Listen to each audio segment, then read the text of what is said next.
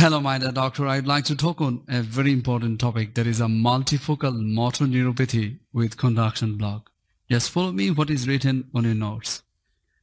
Multifocal motor neuropathy, MMN CB, means the conduction block, is an immune-mediated disorder, immune-mediated, commonly associated with the anti-GM1 antibodies, anti-GM1 antibodies, typically presenting with asymmetrical, asymmetric bibrachial motor weakness, bibrachial, without sensory or bulbar involvement, without sensory or without bulbar, allowing the key distinction from the motor neuron disease, the MND. Multifocal motor neuropathy with conduction block is an acquired immune-mediated disorder, demyelinating neuropathy. Features of MMN-CB may resemble very close to the motor neuron disease, but in contrast, multifocal motor neuropathy may respond well to intravenous immunoglobulin, the immunoglobulin. MMN-CB is not responsive to steroids or plasma exchange, not responsive to steroids or plasma exchange, unlike chronic inflammatory demyelinating polyneuropathy, which typically involves the sensory nerves too. Cyclophosphamide may sometimes to have some of the efficacy, but is generally not used in MMN-CB due to its toxicity profile. So once again, I'd like to talk more a little bit. This condition presents with asymmetrical muscle weakness, which is slowly progressive and without sensory signs. The differential weakness of the finger extension is typical presentation. So differential weakness of the finger extension, the finger extension is a typical presentation, finger extension, and reflects a pathological process which selectively affects particular motor fibers within a peripheral nerves. As for example, the posterior interosseous branch of radial nerve can be affected. Weakness without wasting, weakness is another typical feature. Nerve conduction studies show areas of conduction block outside the usual areas of compression. Intravenous immunoglobulin can produce a rapid improvement in weakness, immunoglobulins. The nerve conduction studies of multifocal motor neuropathy patients will show that multifocal areas of demyelination, the word itself says that demyelinations with motor block, yes, the conduction block with F waves and H reflexes of late motor responses to electrical stimuli. Yes, this is the suggestive of multifocal motor neuropathy with conduction block.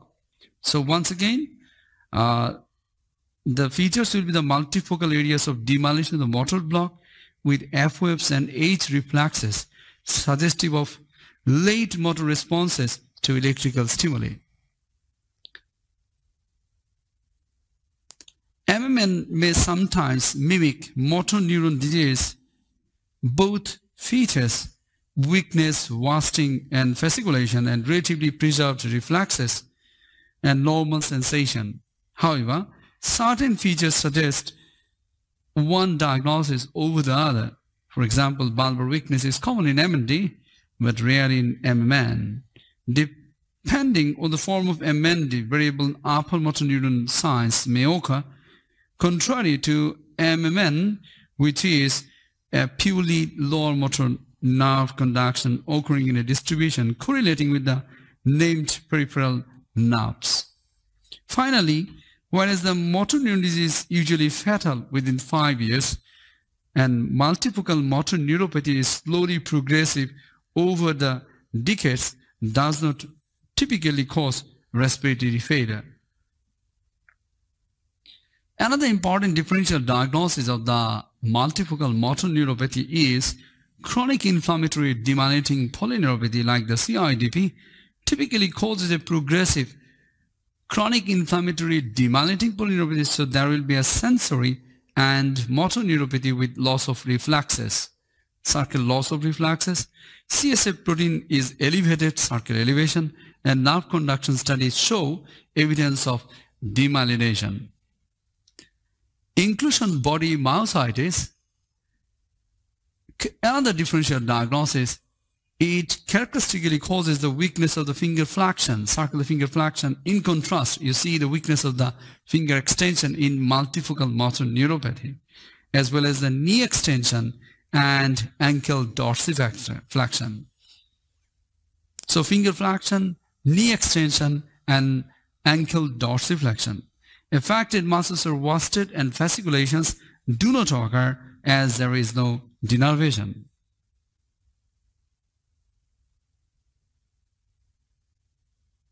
So, my dear doctor, I'd like to give some of the important boxes of multifocal motor neuropathy. Just follow me onto the board.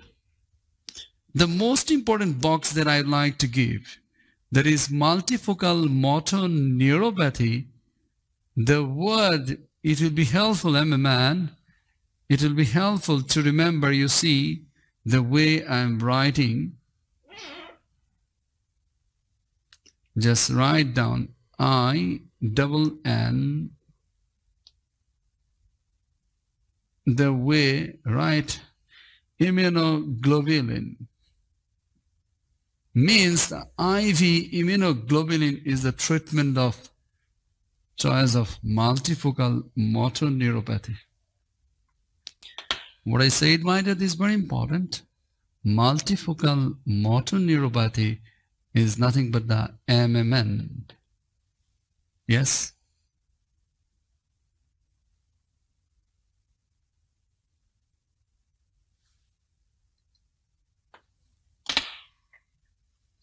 Next box that I'd like to give,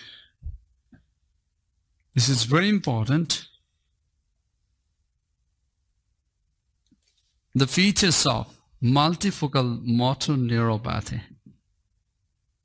MMN, with conduction blocks. So I'd like to write down multifocal motor neuropathy. So the word itself, M for multifocal motor neuropathy. So this is the multifocal. Yes, the multifocal motor neuropathy is typically present with the asymmetrical word. So very important that we need to remember the single word. These are asymmetrical. You see the way I'm writing, my dear, just write it down, the asymmetrical.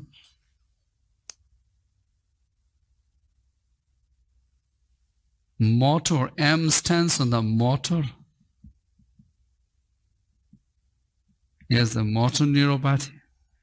So it includes bibrachial motor neuropathy and typically involves the finger extension. Finger extension.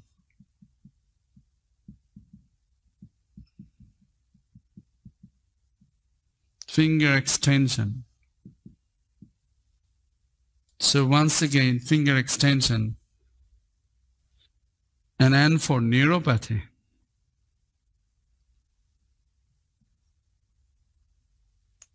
One of the important features that we always talk of the lower motor neuron lesions having the WWF means the weakness having wasting and fasciculations, and these patients may not have the wasting. So the weakness and fasciculations is one of the important features.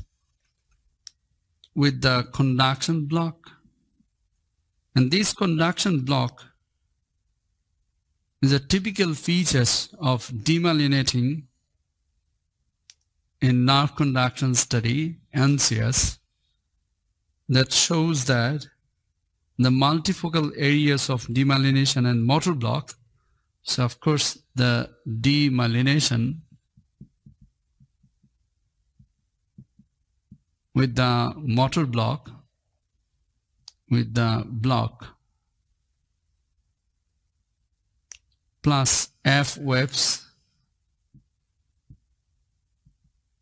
plus the H reflexes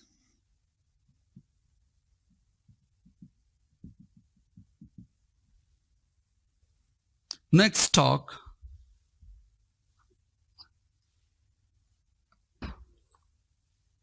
I'd like to give very important talk, the differentiating features of multifocal motor neuropathy with motor neuron disease, the differentiating features. Because both of these diseases can present with the weakness, wasting and fasciculations. Weakness, wasting and fasciculations. Yes, so how to differentiate in between these two, this is very important. One of the important features that the motor neuron disease having the bulbar involvement, but here multifocal motor neuropathy will never have the bulbar involvement. Number 2, multifocal motor neuropathy usually involves the lower motor nerves only. Upper motor nerves absolutely absent. In contrast, in motor neuron disease, that as we learned, mixed variety of, and very typically upper motor plus lower motor neuron lesions, both are present.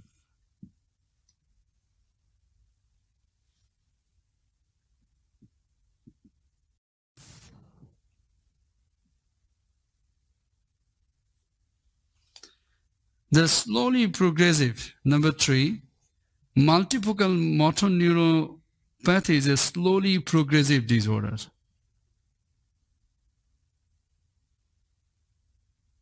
And they are at least more than 10 years. But this is a very fatal disease, like the motor neuron disease is a fatal disease only within 5 years. So very important box, my dear doctor. I'd like to give a box.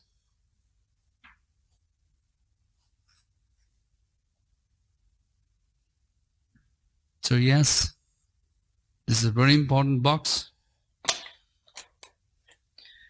Next differential diagnosis that I'd like to write it down. Another differential diagnosis. Another differential diagnosis.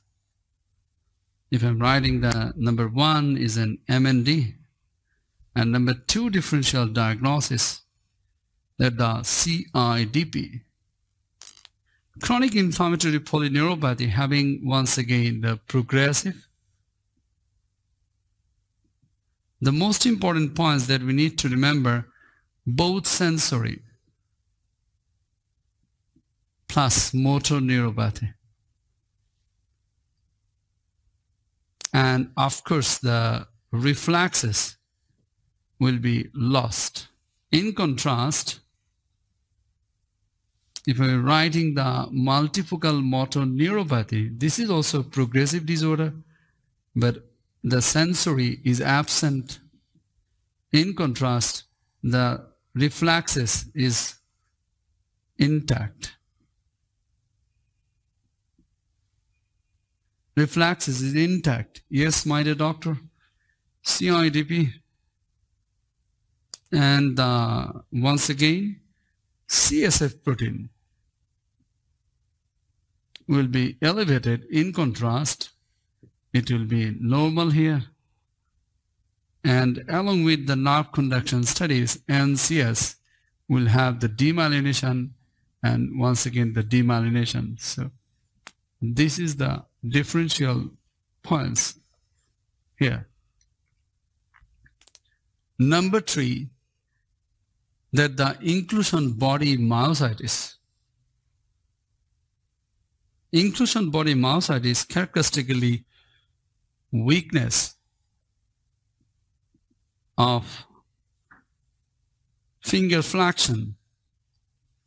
Finger flexion, in contrast, this is finger extension. Finger flexion.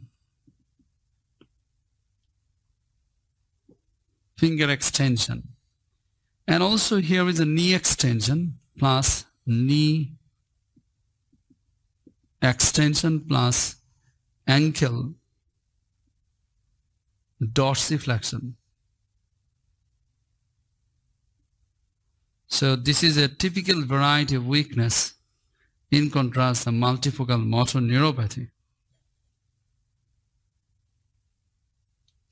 There will be wasted and weakness, but in contrast, there will be wasting weakness and fasciculation, but not wasted as well. So plus minus. I'd like to talk on inclusion body myositis. Just follow me in your notes. Cause of myopathy associated with the cytoplasmic inclusions on muscle biopsy. So circle the inclusions on the muscle biopsy. Typically affects the older males and can affect the both proximal and distal muscles, and characteristically affects the quadriceps, finger, wrist flexors, usually more severely affected than the extensor counterparts. So yes, this is very important, inclusion body myositis. And one of the important talk, that is the fasciculations will not be happen in the inclusion body myositis, because this inclusion body myositis is only the muscles. But in contrast, is a nerve function. So yes, there will be, of course, the WWF fasciculations will be there. And very importantly, I'd like to add here, that is the conduction block. This multifocal motor neuropathy, one of the most important things that we need to remember, they have the positive antibodies, anti-GM1 antibodies. M1 antibodies is another box. I'd like to talk on now a further talk, so that will be helpful, right? So my dear, starting with the first box of multifocal motor neuropathy, MMN, MM for immunoglobulins. IV immunoglobulins is the treatment of choice, just remember. So IV immunoglobulins, right? Next talk, there's this box, MMN with conduction block. Once again, M for another M that we need to remember, that is M1 antibody is positive. So M for multifocal, M for matrical means the asymmetrical. So that will be also helpful. Next talk, M for motor neuropathy. Motor is a finger extension having typically the WWF. N for, once again, the MRCS is the demyelinations, and conduction block is block. Conduction, the demyelination. And block means the block along with the F waves and H reflexes. So multifocal, matrical, motor, of course, the finger flexions typically having the WWF, weakness, wasting and fasciculation. Less likely to have some of the wasting, but there will be weakness and fasciculations.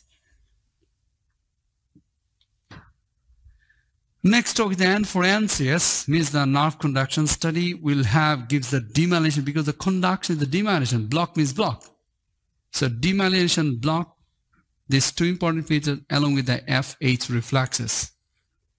My dear, next, number 3 box is really important. One of the important talk, my dear, very importantly, that we need to remember the fasciculations in your scenarios. My dear, listen very good. The most important diagnosis is the motor neuron disease. If I'm writing, this is one, motor neuron disease. The next diagnosis, the multifocal motor neuropathy with conduction block. So 2M, if I'm writing a separate small box here, only the fasciculations, yes. So I write the F waves here. So fasciculations, the diagnosis MND and multifocal motor neuropathy with conduction block. These two diagnoses that we need to remember. So the differentiating features, of course, the bulbar is absent. Here is present lower motor mix, M4 mixed, but in case of multiple, only the lower motors, and the most important, the more than 10 years. In contrast, only fatal within 5 years.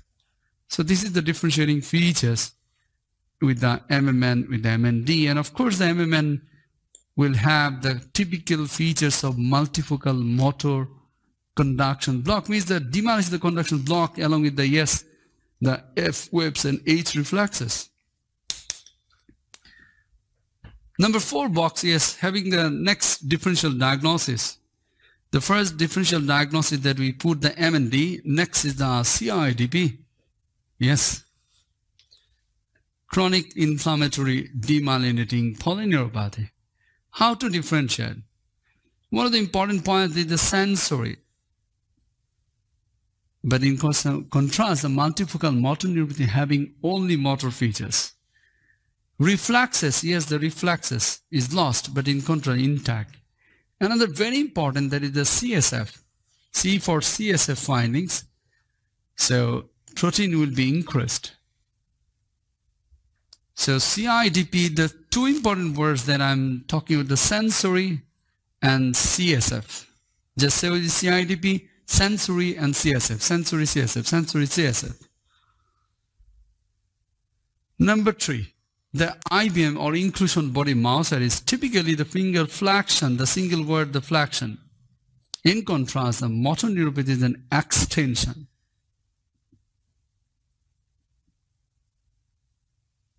And they will have the muscle biopsy findings will have the inclusion. That's it.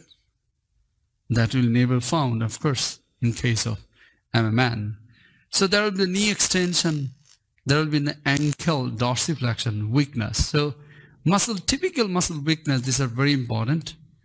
Inclusion body mousitis, finger flexion. So they will have the distal and both proximal muscle weakness. But here is the finger extension. There will be the wasting and weakness, but there will be no fasciculations. Absent. In contrast, there will be WWF, meaning the wasting, weakness, wasting, and fasciculation. Wasting sometimes absent, but weakness and fasciculations, might I said it. So somebody talk for the first box. That is for summary box, right? Along with I would like to hear C for another talk, that the corticosteroid responsive. In contrast, yes, this is not responsive. So I'd like to talk now, first box is the MMN is an immunoglobulin. Immunoglobulin, yes, is a treatment of choice, the single talk. Second, MMN is nothing but the M1 antibody, second talk. Third talk here, there is the asymmetrical finger extension and F webs. Asymmetrical, metrical finger extension, yes, you see the M extension.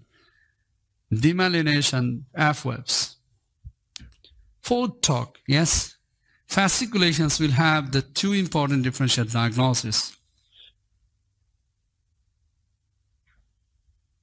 Fifth talk, right, the CIDP having the sensory and CSF protein high, and last is important, right, the corticosteroid responsive. In contrast, IBM is the single talk, is the finger flexion. So once again, what I'm saying, first box, MMN is a immunoglobulin, MMN is an M1 antibody.